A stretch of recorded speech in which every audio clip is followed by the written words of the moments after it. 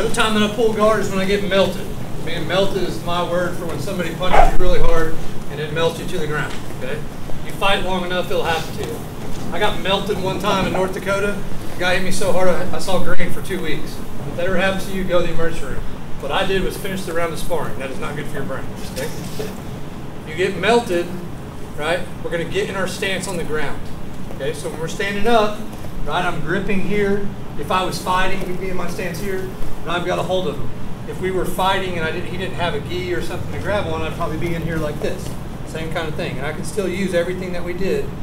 It's just different scenario, presents a different thing, right? So if Dylan punches me with the right hand, it just melts me to the ground. Anytime that I go on the ground, I've got two things I can do. I'm either flat on my back because he's close to me, and I bring my knees up to my chest because it protects me. My feet get up high and it keeps me from punching or kicking me in the face really hard. Okay? If he's a little further away, right, I'm going to sit up and get into my stance. So I'm going to sit up like I'm going to stand in base. This is your stance on the ground.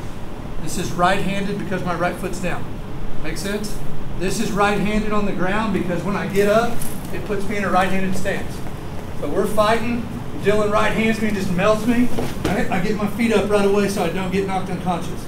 Get my knees up here. They're just like my hands. They're protecting my head. They're protecting my body. My feet get up high. What I'm looking for now is to get my feet in his hips because it's really the only thing I can do. As he walks me, I want my feet in the hips. My feet can protect me. Okay? Now I need to get hand control. Right? So I'm going to look for the exact same sweep. I'm just going to sit down to simulate getting hit. Both hands go to the same wrist. I'm always going to attack the right because almost everybody's right-handed, and that's the one he's going to knock me out with. He's not going to magically try to knock me out with his left hand when he's right-handed. That's not how our brains work.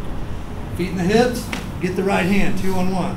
Get the ankle that's close, left leg to the back, hold, hold, hold, and push with this leg. So hold, hold, and hold, push, put him on his back. Okay, make sense? So I can simulate that he's kind of hitting me and I'm sitting down, or I can get a hold of him, and if I have problems doing this, some of us do, okay, I can just sit. Okay, just sit down, feet to the hips. Switch your hand grip, here, here, hold all three, and push. All right. Everybody solid with that? Make sense? Good? All right, grab your